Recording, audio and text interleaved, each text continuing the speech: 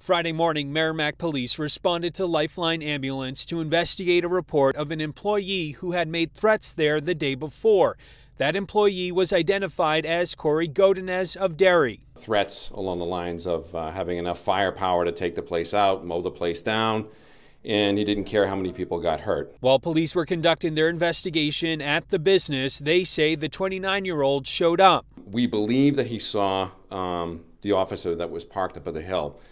So when he saw the officer, he proceeded to drive by Lifeline, continued around the circle, and went back down to Daniel Webster Highway. Godinez was pulled over. A search of his vehicle revealed a loaded handgun as well as an AR-15 rifle with multiple loaded magazines as well as additional ammunition. At that point, he was taken into custody. Godinez would not tell police why he had the firearms. He is facing charges of attempted first-degree assault, attempted second-degree assault, and criminal threatening. No one can predict with 100% certainty what would have happened.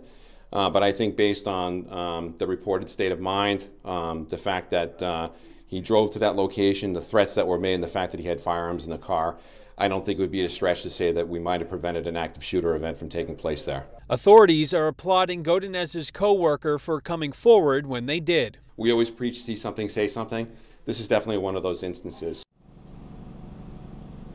And tonight, Lifeline tells us Godinez is no longer an employee of the company. He is currently being held until his arraignment on Tuesday. Reporting live in Merrimack, I'm Tim Callery, WMUR News.